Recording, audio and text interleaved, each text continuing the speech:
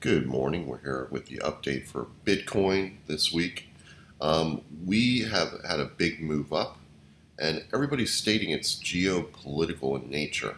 But I have noticed that the volumes are very low. Again, there's not much activity out throughout the past few weeks. It's very muted.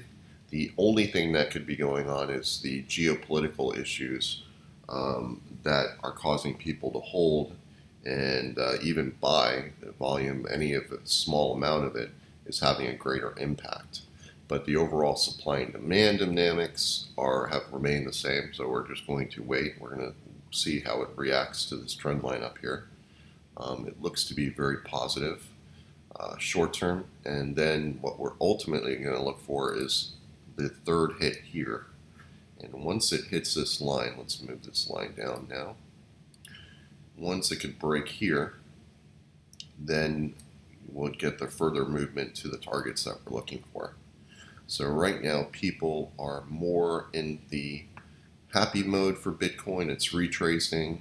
We might get up to here, 61.8, and then we'll look for the bigger down move. Now, what usually happens when you get a movement like this inside the ranges, and let's say that we have resistance right here.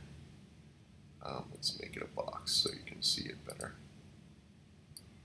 We're going to go over and state that this is going to be the main resistance area in the current chart, and as well as this trend line right here. So we can get a small break, and we can see if we can close this divergence that is formed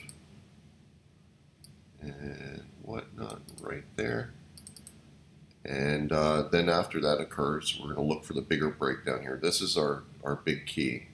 Again, this type of movement up could cause exacerbation down. So I now am looking more towards these levels down here with the current movement. If it went up to here and broke back down to here, I would look more towards short term, towards here and maybe a little bit lower than that.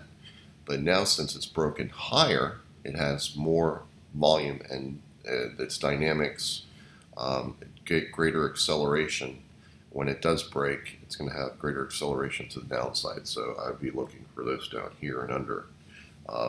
It could be a bloodbath. Who knows what the news could be to tell this occurring? But I've seen it before in the past. Some really negative something or other. Probably the India news, which I don't really see how they're going to ban Bitcoin, but that seems to be, it's a crazy world right now. So we'll see. Onward and upwards. I will update you later in the week if anything interesting happens. Right now, nothing really. We're just looking for some type of resistance, some type of support to see how we react. We're likely going to break this down here and continue that. Even though people are stating things are bullish, there's no volume on this. The volume is minimal at best. Across all exchanges, people just don't have the interest. So only if there's like some huge money out there buying could I see the dynamics for us going higher. But we'll wait and see. That's what we're going to do right now. Wait and see what we're going to do. And right at this level, right up here. And we'll go from there. Other than that, have a great week, and I'll talk to you later.